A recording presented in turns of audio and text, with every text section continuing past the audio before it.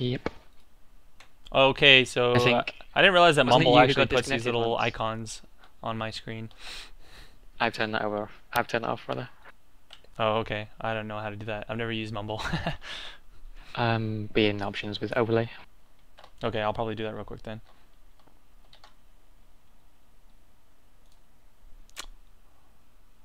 We're almost loaded in.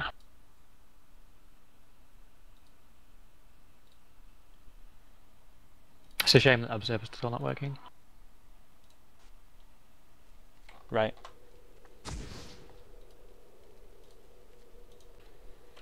And Okay, for me, anyway, on CLG, we've got Evelyn going straight down middle with some boots and a ward.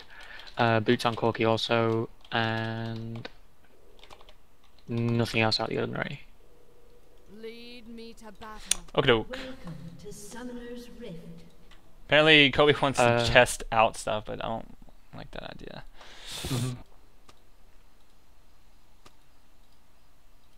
I think they're trying to test out a hot fix. So I don't know if that's what they're really going to do or not. But we do have a little bit of vision going down here. I can see y'all's clairvoyance. And we're going to be coming up to the top bush. Where are you guys at right now? CLG are at the bush just behind Baron, so behind their red also. Okay. Oh, there they are. Yeah. We can now see them with clairvoyance, just a peek.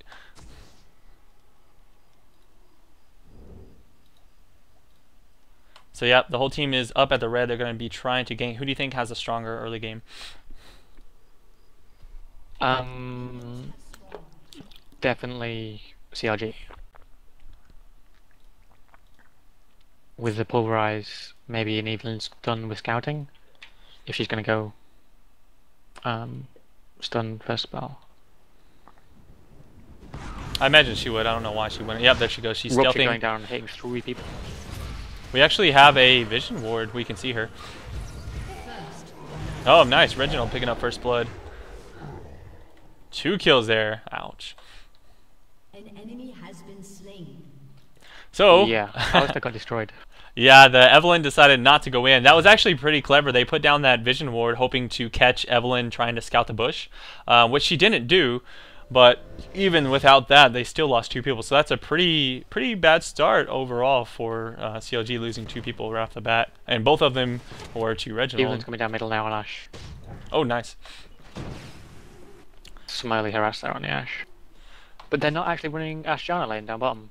Yeah, that's kind of curious. I don't know why they wouldn't do that. It seems to me like it would be such a great setup. They can have Cho'Gath go top lane, and they can have Vladimir mid. But you know, NA just really doesn't like that dual or that dual lane on bottom with carry. So I guess that's why they're not doing it. But with Eve coming in the middle again, getting the stun, some more harass on the Ash. Yeah, definitely. It feels So I like guess the with the Evelyn in the game, it'd be a lot smarter to have Ashe on bottom, just due to that fact. Because the you know, if Vladimir was middle, then he would be able to sustain himself and not have to worry as much about the harassment. Evelyn again, camped around middle. She might get Ash in. But I think Ash should have just seen her. Yeah, she's come out of stealth. But with Vlad getting 2 kills, that's pretty big for him early game. Yeah, he's already got boots Yeah. and a Doran shield plus 2 health potions, so he's gonna have really strong lane dominance. Not that he doesn't already, even without that. Have Evelyn coming up actually in the brush. I did just see below. her. I She's saw gonna her stealth. with the ward, so they do know. Reginald does know she's there, and the lane is being pushed, so he should be fine. And she got a little too close to the turret, so we were able to see the vision of her too.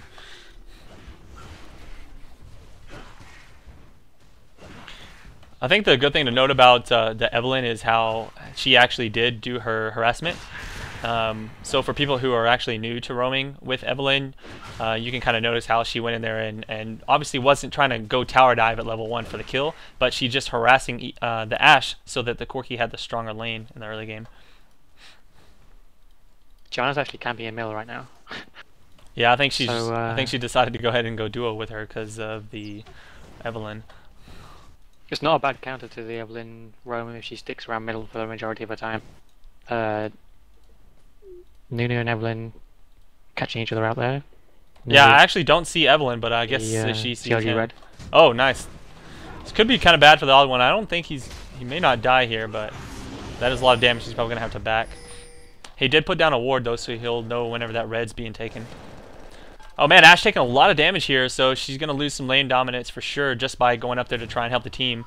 So she's going to go ahead and back. Good thing for her, the lane is pushing, so she's not going to really lose any farm there, so that's actually not too bad for her. So we basically have Injana and Evelyn roaming. AP against AP at top, and you'd have to say tank v tank bomb. Yep, definitely. Cho'Gath's probably going to be a much better farm in the end game, I think.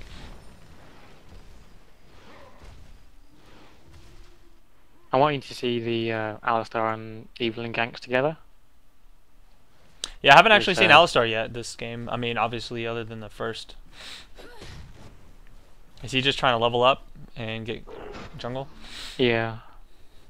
Yeah, I guess he doesn't really have to roam. And he just bought a ruby crystal.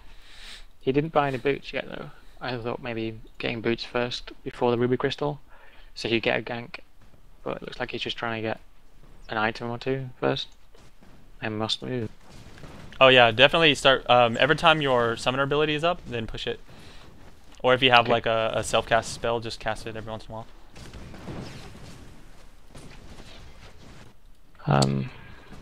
CLG blue was just CV'd, and it's Evelyn and Alistar trying to do it right now. Man, look at this. This Corki's actually getting some amazing farm. Of course, that's pretty much to be expected. Corki's extremely hard to stop from farming, just with his range and whatnot. Plus, this Ashe is being harassed pretty bad by that Evelyn, so. I had a ping go down in middle. I think Evelyn might be trying to come around. No, she's heading towards top at the moment.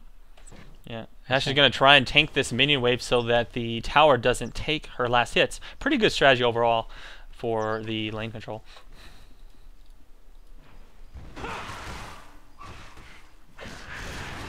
CS-wise, it's fairly even apart from the Corki just having a little bit of a lead. Yeah, I think that the Ashe will probably catch up if the Evelyn can't get some more harassment off on her. And I do see that you guys are taking the red buff there. We have an award in that bush. But I don't think anyone's going to stop it. I'm guessing that Evelyn's going to take this red from him. Yeah, it looks like. Oh, look at that arrow! Oh, did you get it? I Wow, that was awesome, man. Chaos knowing exactly when they're about to get that buff, so he shoots the arrow and steals it with the AoE. That was awesome. Wow, gotta be embarrassing too. Yeah. Oh, and the flash going down up top. Hotshot GG with no summoner now, or at least not his flash. I don't think he's used his ghost yet.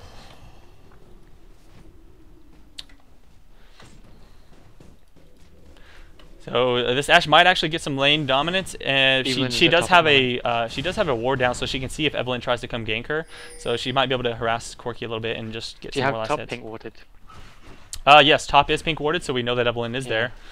So they are definitely countering Evelyn quite well.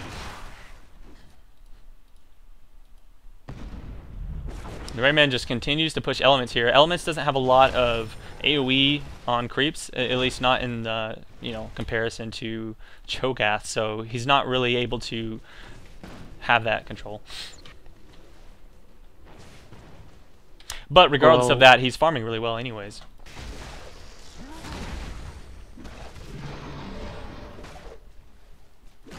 Yeah, you got to give the advantage to Cho'Gath really with his passive.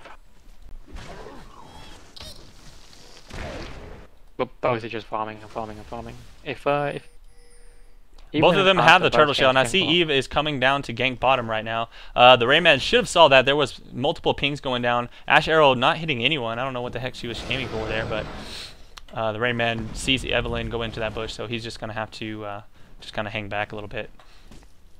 Oh, we do have a little bit of action going on here. The Alistar was coming in to invade the jungle, and now he has to waste his flash to get out because Odd One did see him. Odd One's already level 6, and Alistar's only level 4. This Evelyn just died to Cho'Gath. Oh, wow. She tried to gank. with only boots at level 4. What was she Cho'Gath, thinking?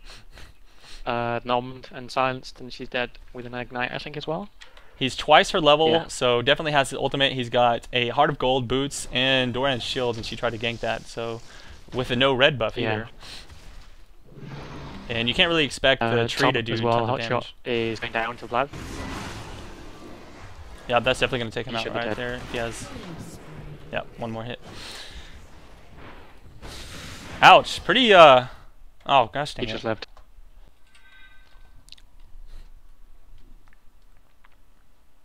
So we have a 0-4 lead for TSM, or 4-0 lead for TSM rather. Yep. So we were actually, as I was saying before on the picks and stuff, that CLG is going to have to rely on trying to have an early game advantage. But in this case, it's actually Team Solomid who picked up the early game advantage with those 2 early kills and killing that Evelyn down bottom, and then Vladimir picking up another tower dive kill up top on Hotshot. Hotshot's really getting knocked out of the lane here. He's only level 7 versus Reginald's. Oh man, Vladimir's just wrecking him. He can't even get close to the creeps right now. Evelyn's going to try and do something, but I think if she pops up, she's actually going to die. Because if Vladimir's got her ulti, got his ultimate, well, it requires Malzahar and Eve to overlap their stuns, but I think he should be able to survive it. Might be able to pick one off himself. Yep, definitely. We do have He's got a Spirit of some his own jungle as well. gank or jungle stealing going on here. We have new stealing the blue buff with Janna. Janna's still level 4, but not a Alistar's big coming deal. up top as well. It's going to be 3v1 top now. Oh, nice. And Vladimir pulls away. Yeah, I think he expected that Evelyn to gank. Was she right next to him? Pretty much in the brush, just above. Okay, With so the yeah, that's Malzahar. why he pulled. Like, the only reason he pulled is because he was probably expecting that stun to come out. He can't actually see her. There are no more wards for Evelyn right now, so she possibly could get some ganks going, but she does kind of need to level up. What level is she right now? She's level 5 with boots and mobility, and that's it. That will help her out with her Vladimir's coming ganking. back, but- Evelyn's going to come gank. Yeah, but here Well- is Janna, so Janna will be there to try and help out. She doesn't have her ult yet. She's still only level 4, actually. Dang. So definitely the roamers here and the support are really kind of holding back on the leveling.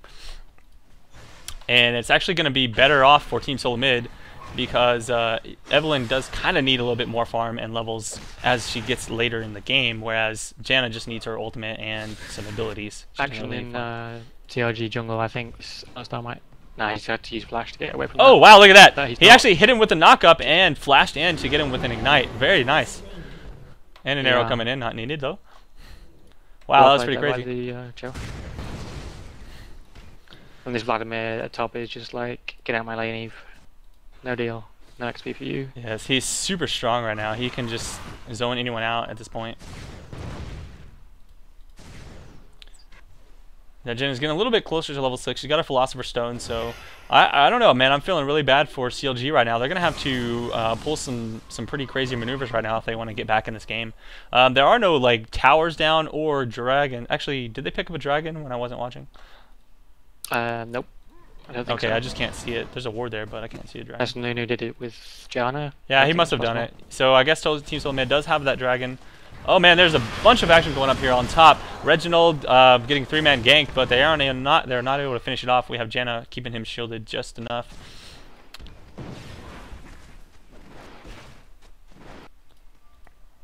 Just leaves Ash to get some free hits from this tower in the middle. Yep, so she's going to try and do as much damage as possible. Probably not going to be able to take it down, but getting it down to half is good enough. Creep wise, we've got Ash leading the way with 110, Corky just behind on Shellstar with 109. You got Vlad and Cho just very close to 100. But And we only do have a Maokai. call for the odd one. He's actually saying that their blue is going to be up at 1740, so they're definitely ready to keep that counter jungle.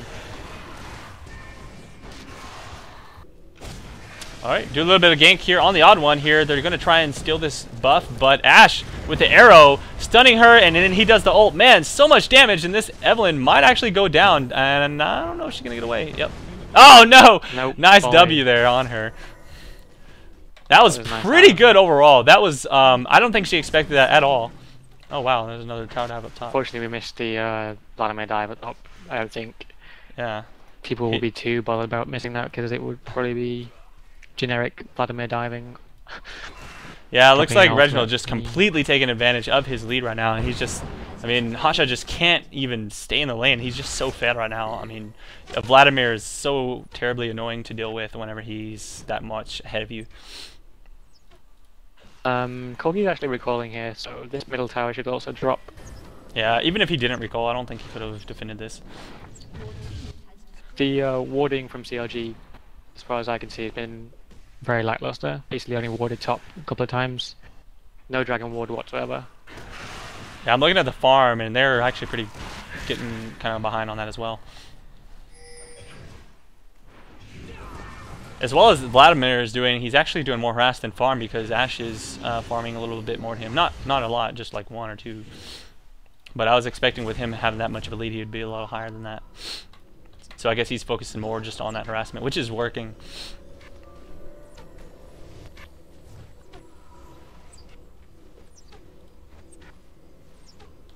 So I don't know. What do you think? Does the CLG have a chance to come back at this point? I mean, they are really far behind. With TSM, you know, the caliber of team they're at, I don't think they're going to let this slip. Take a monumental mess up from TSM to let this game go out of their hands. Yeah. The time has passed for Evelyn and Alistar to affect this game the way that we know they can, which means they have a lot of time to try and get back in the game. Meanwhile, Vladimir and Ashe just get stronger and stronger. So I can't really see any way back for CLG. Definitely, and here's going to be the second dragon picked up by Team Solomid as well. And, you know, I don't like to say that the game's over because I did that last week with Team Solomid, and they ended up losing, even though the other team had a disconnect and everything. But that was a very late game. They did make some mistakes. So, I don't know, maybe if CLG just, you know, lasts it out long enough, they might have a chance. But again, Team Solomid does have a stronger one. Oh, wow, yeah, big game. Well, let's see if they can actually finish him off. He flashes out and pulls. If he gets an ult here. Oh, there it is. Yeah. Yeah, there's no way. 4v1. Yeah, finally taking down Reginald. I don't know how much gold they get from that. Plus 476. Okay, so. Meanwhile, it's 4v1 on the Maokai bottom. And TSM should get this tower bot too. Yep, so 1 death for each team, but I don't Should be a see tower pushing. trade. Yeah. Yeah, looks like we're going to have a little bit of a tower race at this point.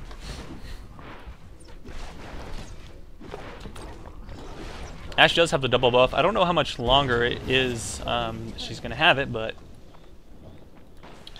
no double buff. As far as I know, on American CLG. players love a utility tree, so if she's gone utility, she might have picked both up for late game red buff and blue Yep, buff. definitely. That's what I usually run as well. What do you guys like to run in the EU? You just do more defensive, or? We don't love utility as much, as far as I'm aware. I mean, personally, I go for like mixtures on certain heroes. Like Oh, look at this! We got an arrow going on this Evelyn. She was detected with the oracles and quickly taken out. Very nice job by Nunu coming in there to slow her down with his ultimate, and Ashe was able to pick that up. Yeah, she died 3 times, 10 CS, level 7. Pretty much. Ouch. Yeah, that's bad. I mean, I don't mind a Janna being level 7 with not much CS, but an Evelyn with no kills and level 7 is just not very useful at all to your team. So. Yeah, it's going to get to 20 minutes in and she's not going to have a Sheen. And most Evelyns, as far as I'm aware, will always rush a Sheen to get to a Triforce, and she's going to be nowhere near that. And it's going to take her at least another 20 minutes probably, and by then I think the game's going to be over. Yeah, most definitely. That's a huge setback for them. I mean, the reason I believe that the old Evelyn was so good is because she could farm up and jungle and get ganks off all at the same time. But with the roaming, you're more relying on getting some early ganks, and in this case, she was not able to get any at all, so she wasn't able to really do her job. I'm thinking that the Alistar and Evelyn together, it's kind of counterproductive. Yeah. Like, Evelyn puts the enemy team on high alert for ganks, and Alistar coming in is not been able to. Like, he's been able to do nothing. So he's been sitting in jungle farming. They see this Evelyn. He's actually chasing her down with the arrow. Yeah, there's no arrow. I don't think it hit though. No, it just missed. So she's not going to die another time. That's good.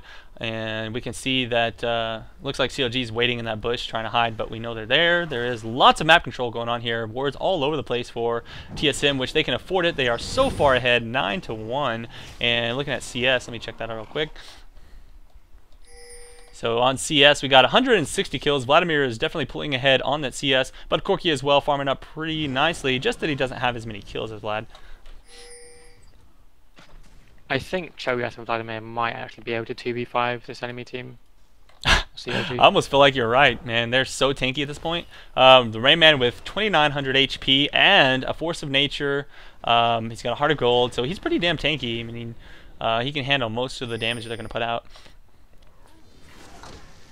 And Vladimir pretty much right there. He's got the Hextech Revolver, so he's gonna have lots of sustain. He's got the of course the Spirit Vicious to give himself extra heal and 2,700 HP. Can't really go wrong with that.